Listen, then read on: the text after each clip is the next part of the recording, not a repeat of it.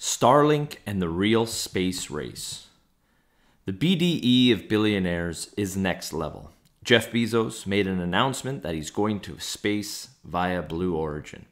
Whether he didn't want to be outdone or wanted to steal all the spotlight, and that's pretty clever, Richard Branson announced he was doing the same via Virgin Galactic, only earlier.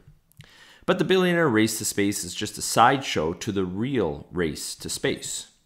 Bezos and Amazon might control a significant portion of e-commerce and even tech infrastructure through Amazon Web Services. However, there's an even bigger play here, control over the internet itself. And it all begins right before the dot-com boom, the battle for the global signals. In November of 1998, a company called Iridium launched a brand new satellite communication service. And just 10 months later, the company filed for Chapter 11 bankruptcy. They'd failed to take into account one pretty simple fact. It requires billions of dollars to launch satellites into space. 20 years later, Elon Musk is barging into the exact same space. Only he's doing it Musk style, using his now typical and ultra-successful game plan. First, he's turned the really expensive thing into a commodity, just like he did with electric cars and rocket ships. His company, STARLINK, is on the verge of creating satellites on an assembly line. Second, he's his own customer. SpaceX needs a continually full calendar of payloads to take to space. And STARLINK always needs to get satellites up to build out its network. It's a win-win. Third, he's leveraging the US government. All right, your taxpayer dollars to fund the entire thing. Starlink has been picking up lucrative FCC contracts to provide satellite-based internet to areas all across the United States. And fourth, the company is making a ton of money before it is even fully launched and using that to fund future growth. The company already has over $500 million worth of subscribers and reservations. Even the founder of Iridium knows the eventual outcome. And I quote, "I wish Mr. Musk well," he said. "I do expect him to succeed." Iridium was just building a satellite phone service, but Starlink is taking that a few major leaps further.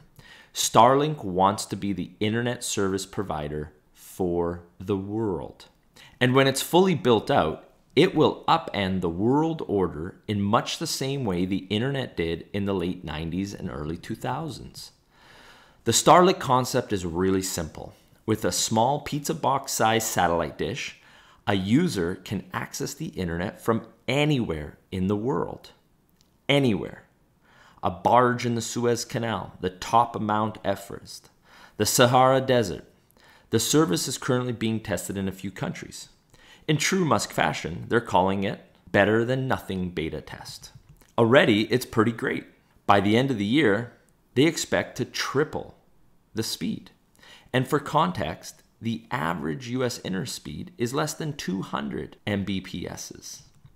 And it's just going to get better. Starlink's original stated goal was 1 Gbps internet, 4 times the fastest country in the world, Singapore. And they've promised the FCC they will provide internet with 0 contracts, early cancellation fees, or data caps. The price, $99. But that's expected to come down. As Musk tweeted, Starlink is a staggeringly difficult technical and economic endeavor. However, if we don't fail, the cost to end users will improve every year. Once Starlink is fully operational, a majority of internet users won't even consider anything else. Which begs the question, when and how will all of this unfold? As of early 2019, less than 5,000 satellites in total had ever been launched from Earth.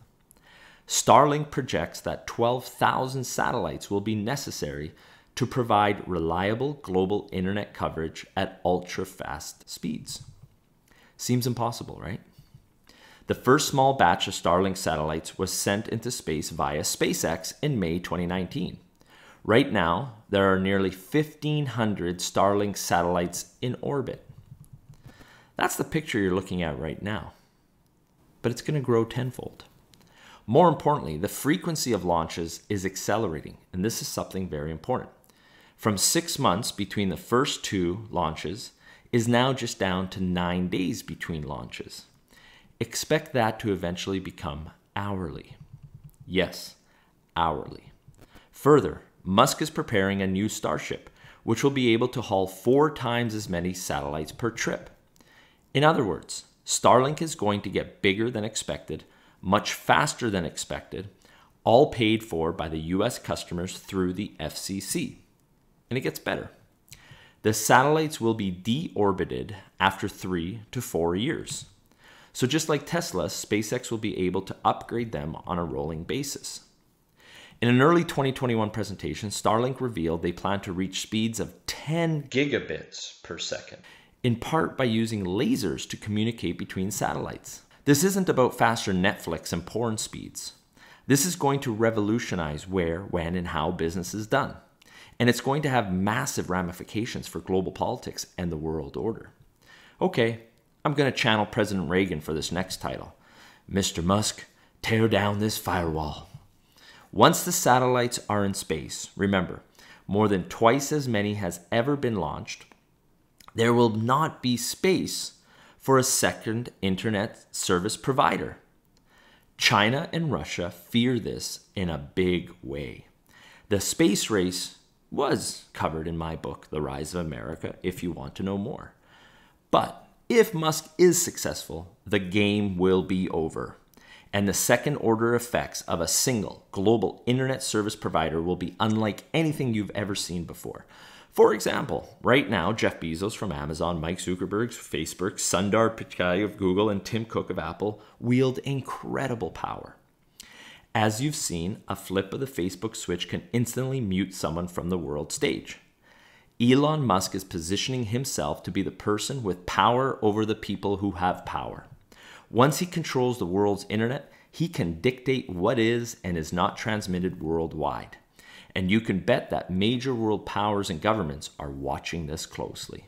And you're probably aware of the so-called Great Firewall of China, which is the government's uses to determine what users can access. Russia, India, Iran, Syria, and Vietnam also have or are implementing similar programs. With Starlink, users will be able to circumvent that filter. It's a little difficult to block all of space. I'm even willing to speculate that Starlink will open source the patents for the receiver dishes, just like Tesla did. Same guy in control, right? But all of that is nothing compared to the real competition unfolding, because the world's biggest country and the world's biggest entrepreneur both have the same grand ambition: get to Mars first. SpaceX knows the entire space launch industry is only worth about $5 billion in revenue a year. Global internet access, that's about $1 trillion plus a year market, or the size of China's entire GDP a couple of decades ago. With that kind of revenue, SpaceX and Elon Musk have a shot at winning this thing. Over the course of the next year, we're going to watch a no-holds-barred fight with Earth as the arena. Like the founder of Iridium, my money's on Elon. And to all those who bash Elon, I ask, what have you done to make society better? Until next time, stay safe.